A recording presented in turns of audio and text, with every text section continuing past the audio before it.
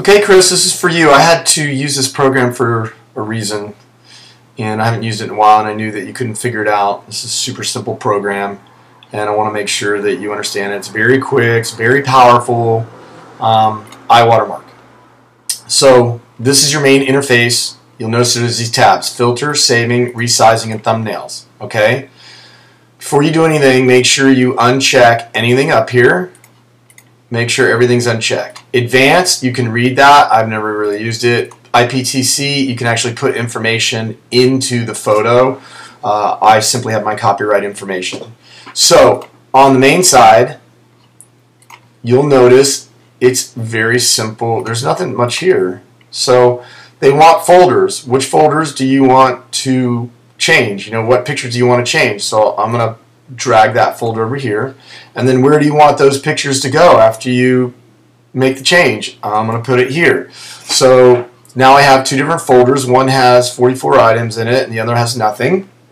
And then I look at the common tasks, and I know that I'm going to watermark my images and I'm going to convert the images. I don't need thumbnails, so I'm going to uncheck that. I've already made sure that these are all unchecked, so I'm good there. So now I'm going to go, okay, what do I want to do when I convert the images? So I'm going to go up here and say, well, when I convert these images, I want to resize them to 1200. You can change that right here, or you can use the drop down and change it here.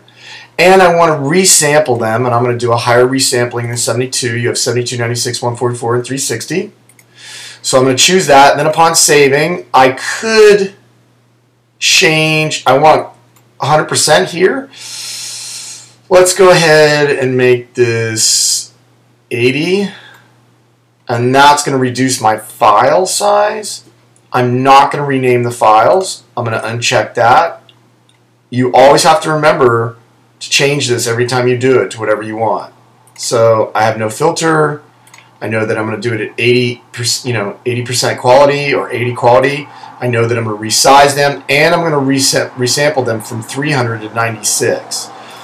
Thumbnails I don't need, so we're going to go back here, and the only thing is I want to watermark my images. Now you see if I click this, just convert, it's actually this tab right here, so it takes you right to it. I want to watermark my images, so I'm going to go to the watermark, I'm going to edit it. You can see I already have an image here. So in general, let's go ahead and take the image, and we're going to take the image off. No, cancel. We're just going to take the image off. So now we're starting out with nothing like you have, right? So in general, you'll see that there's a scale here. Let's just do text. And I apply it, and I can't even see it. I'm like, what is up with that? But it's only 13 point. Let's go up to a high point of 144. Let's see what happens. 144, look at it. There it is. Now what if I went, you can tell, if you go too small, I can't even see it. And the reason is because the photos are really big. So in general, let's go 100% and see what that looks like. That's all the way across the board. Now you see how the text deteriorates. That's because it's trying to force it bigger than it is because the photo is so big. So even at 144 point, it's not enough to fill the photo, but we're telling it to fill the photo. So if you come down a little bit, you'll see that the quality will get better on the... See that? It's starting to get nice and clear. So let's go ahead and stick with 50%. We'll go ahead and you can move it anywhere you want. You can put it all over the picture right here. I like mine in the center. I'm going to leave it right there. I can offset it, which means I can raise it up a little bit. I can put it all the way up to the center if I want. And this will go for text or anything that you put in here, right? So that looks about right, but guess what? I don't want text. And apply, so I don't want text, I want an image. And I find that it will never let me drag in here like it says, so I just double click it and it'll give me what I want. So I'm just going to open up my logo, put my logo in there, and just picture, just text. If you have this checked, you'll never see it because it's saying just text, no picture. You put just picture here, it'll come up. And it looks pretty big there, so you can even add a background, right? And then you can do transparency on the background, pretty cool. Or you can do effects. So I can engrave it, I can shadow it, I can outline it, I can emboss it, inverse it. Pretty cool. You can also do that to the text. So I'm just going to put none. Go back to general, and I want to change this. Let's go down to 33, a little bit smaller. That's nice. I kind of I like where it is in the photo as far as the offset goes, so I'm going to leave it there. And now I'm set. So let's go back over here. I know that I'm going to check here, no filter, saving it. I'm going to save it at 80. I'm going to resize it at 1200, 96 DPI. I don't need thumbnails. We're ready to go. And now all we do is hit start processing, and you'll see the little blue bar right here.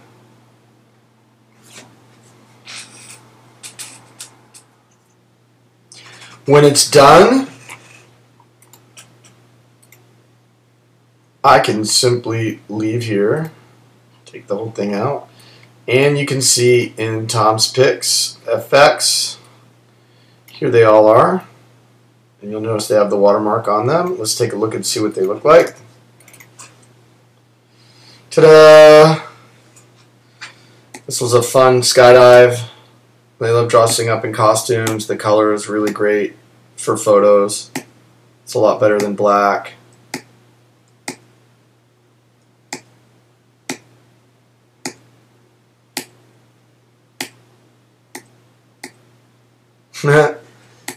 Boom. Can't really get any closer than that.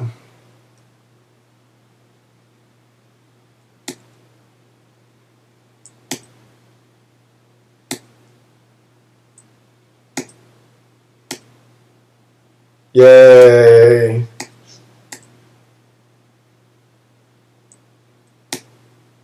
Yay. Look at that face.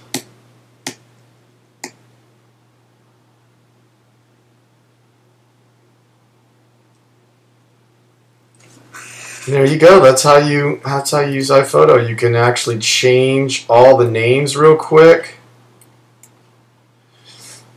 It's pretty amazing. You know, you just got to make sure that when you use iWatermark that you change all the settings. And that's it. I hope that helps.